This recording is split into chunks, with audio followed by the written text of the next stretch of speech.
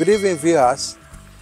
Today seems to be a visiting day to quite a number of poultry businesses. And today we are here again from Tokma Farmer Center to one of our customers' farm. When I got here, I'm so impressed with what I'm seeing. The environment is quite good. I can see three large pens.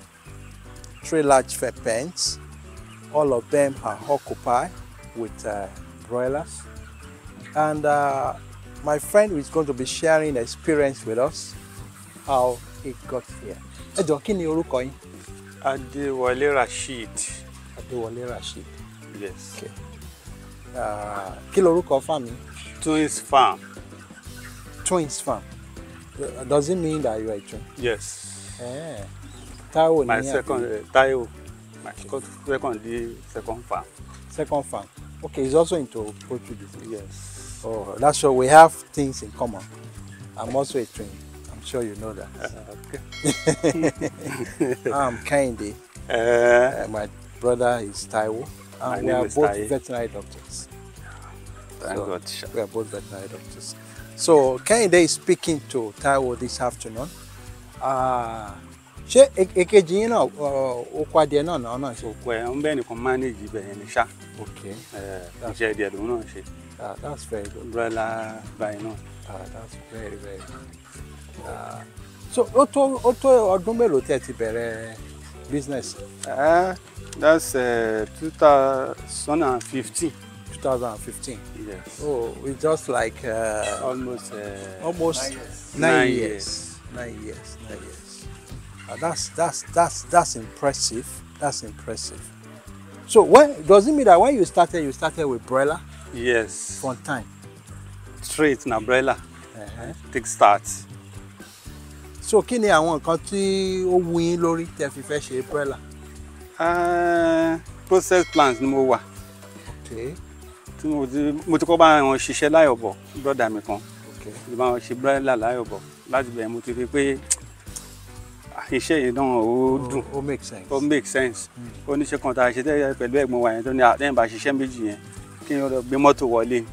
Bẹ́ẹ̀ náà jẹ́ pé okay èmi náà máa bẹ̀rẹ̀ iṣẹ́ yìí láti wá bẹ̀rẹ̀ pẹ̀lú fáàmù ilé kékeré èyí la fi start ńgbà yẹn. Èmi ní gangan ni mo bẹ̀rẹ̀ sí fèsì ńgbà yẹn kò sọ ọmọ ọṣẹ́ kò sún kankan. Wow. Mo fèsì díẹ̀díẹ̀ àṣelé àti bẹ́ẹ̀ náà lọ́dún tuntun ṣe lé. Wow. Thank God. So ní bá a ṣe ń sọ̀rọ̀ ńsìn àwọn broiler mélòó ni ẹ lè ṣe lẹ́ẹ̀kan náà? Báyìí ṣe lè ṣe 7,500. 7,500. Viewers, you can see what my customer is saying. He started very small. Of course, he gained some experience in the processing place where they normally process broiler. And it did not allow that experience just to go just like that. He decided to try his hands on it. And today, personally, I'm impressed with what I'm seeing. For any farmer to have 7,000 broiler on the farm is not a joke. Because I personally know what it is. Àwọn báàgì oúnjẹ ẹyọ kọ̀ọ̀kan gbà mí ó ti ju 20,000 lọ àbí bẹ́ẹ̀ kọ́? Báyìí sin báàgì kan 25,000 something. Yes. Now for a bag of feed is about 25,000 naira, and for this number of birds on the farm, ǹjẹ́ lè sọ fún wa how many bags ẹ lò lójúmọ́? Lójúmọ́ báyìí lo 20 bags. 20 bags of 50 kg. Na 25 is 40 bags. Now, I think somebody should help us calculate what it is.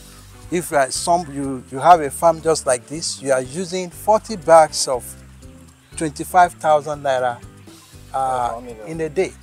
That is 1 million naira. So this man is feeding the birds with 1 million naira every day on this farm. That shows that this business is capital intensive. But the good thing is that when you are a farmer like this, you have a lot of things to gain. Ǹjẹ́ lè sọ fún wa àwọn ìrírí yín kí ni àwọn nǹkan tó jẹ́ kí ẹ tún fẹ́ máa tẹpara mọ́ àwọn iṣẹ́ tẹ̀ ń ṣe tó ń jẹ́ kó rí yín wú?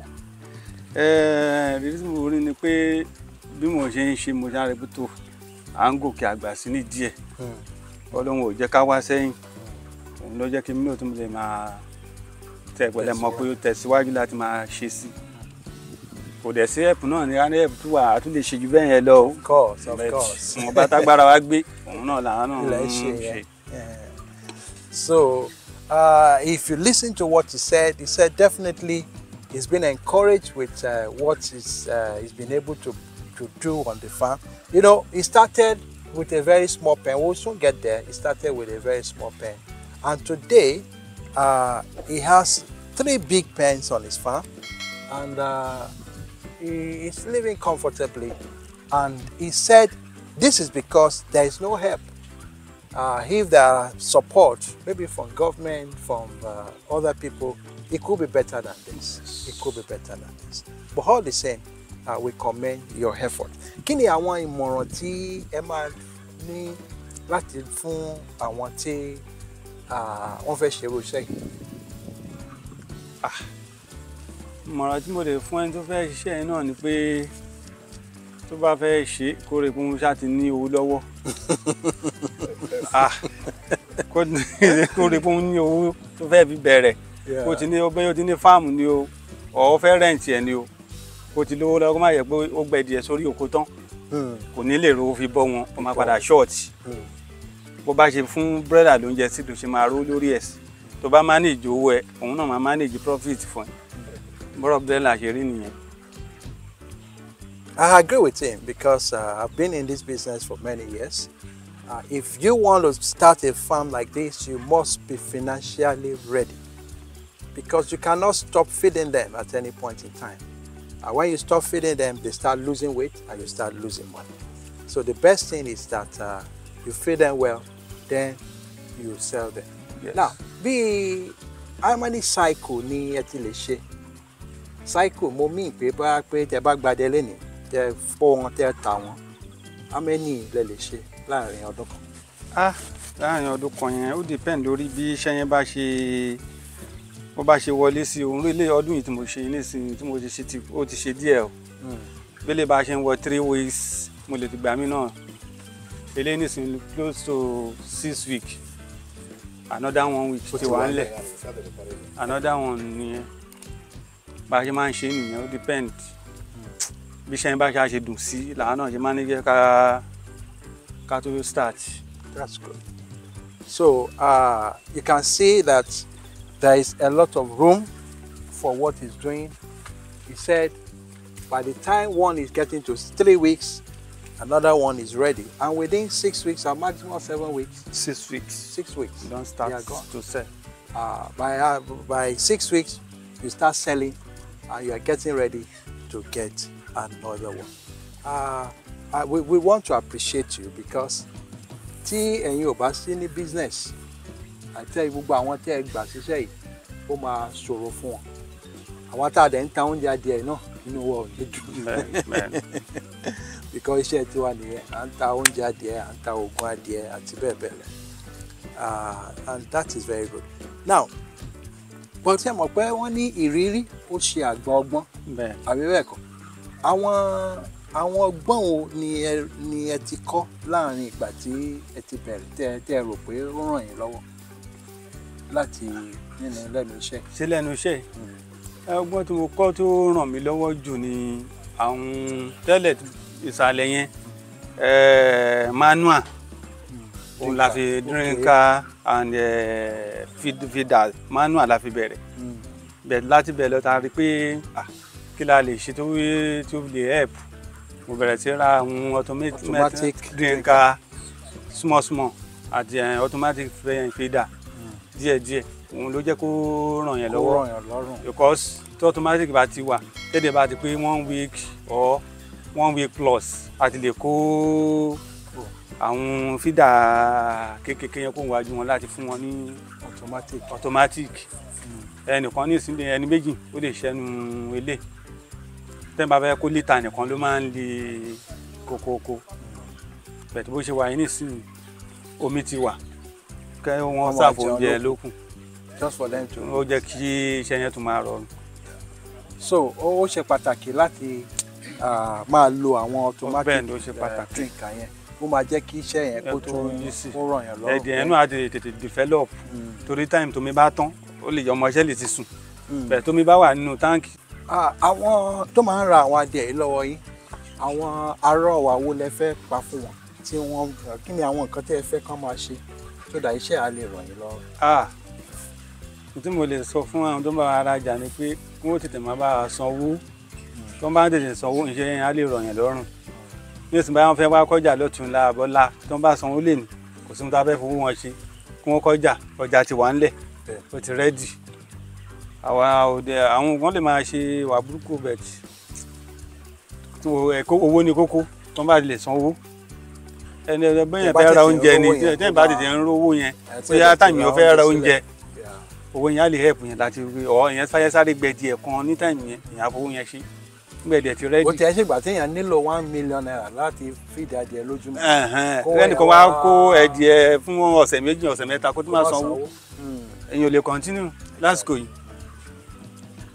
So we want to encourage people that are buying from them. Please, let's encourage our farmers.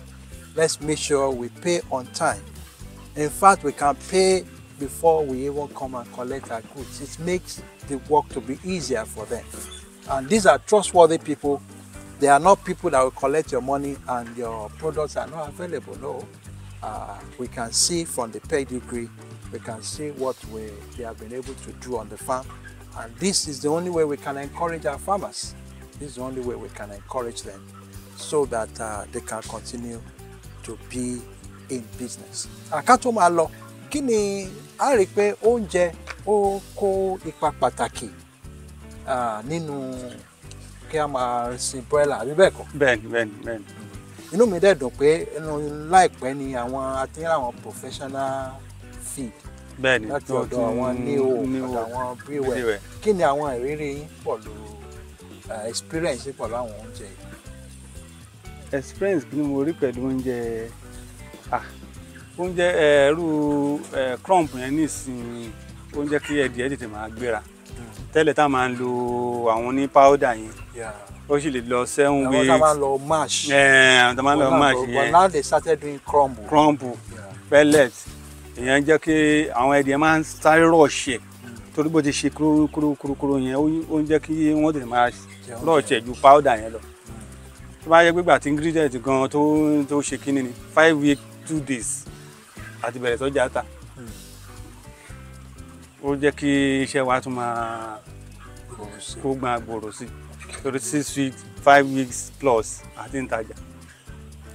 So we want to use this opportunity to tell our feed manufacturers that please ensure that you continue to produce good quality feed so that our farmers can continue to get the result that they desire so that we can all be in business. Ladies and gentlemen, this is Dr. Makinde again from Totma Farmer Center.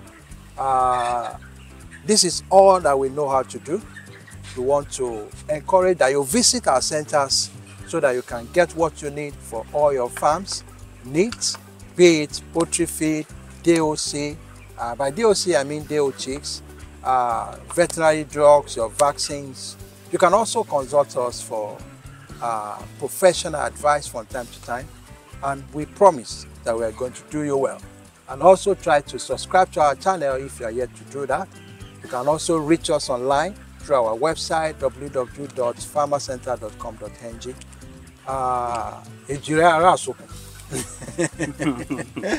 Yeah, that's the way they call us. We want to appreciate you for giving us your audience.